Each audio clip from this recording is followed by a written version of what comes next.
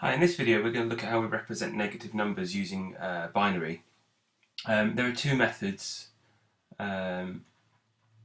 which you need to be aware of. The first one is sign magnitude. Okay, so sign magnitude, and the other one is using 2's complement. Okay, both have their advantages, both have their disadvantages. The best one really for most things is 2's complement, but we'll look at the reasons why in a moment. Okay, so in terms of negative numbers, the first one looking at sign magnitude. So let's write it up at the top here. Sign magnitude. So let's take a number. So we want to show the value 6, for example. So it's 1, 1, 0. We want it to be a negative number. So what we have here, let's take 4 bits for it. So it's 0, 1, 1, 0. That represents the number 6. We want the value minus 6. Okay, so how do we show that? Well, with sign magnitude, very easy. The first bit, let's do a pink. This first bit here, let's do it a little bit smaller. This first bit here represents whether or not it's a positive number or a negative number. So if it's a 0, this means it is positive.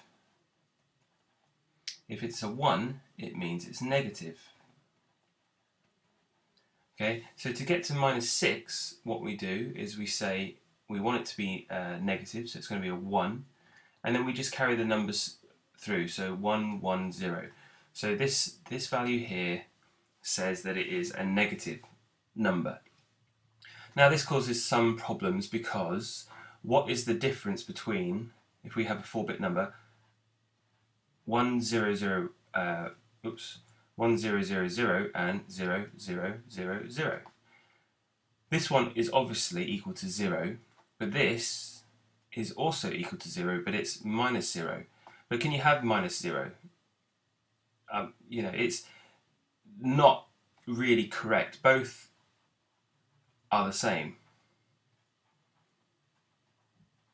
So effectively what you've done here, in a 4-bit number, you can have, the highest number you can have is 7, and the lowest number you can have is minus 7. Okay, so that's the number range, but you've got two values in the middle which are effectively the same, so you've lost some range, okay, which isn't very good. So sign magnitude, all you're doing is you are using the first bit, the most significant bit, to represent whether it's a positive number with a 0 or a negative number with a 1. So let's take a look at another version of negative numbers using binary. Okay, so we're going to look at 2's complement. Okay, excuse me.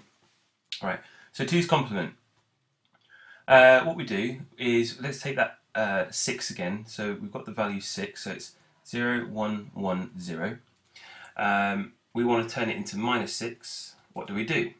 Well, we work backwards. We keep the first 0 and the first 1 the same. After the very first 1 that you reach, you then invert the other numbers. So this becomes a 0 now, and this becomes a 1. So minus 6 in 2's complement is the same as saying 1, 0, 1, 0. How does it work? Well, the best way to show you is to write in the values of these numbers. So this is 1, this is 2, this is 4, but this one is now minus 8. Now, what we do is minus 8 plus nothing, because there's nothing in 4, plus 2, because there's a value, there's a 1 under the 2 column, plus nothing, because there's nothing here. Well, minus 8 plus 2 is equal to minus 6. Okay, so let's take a look at another example.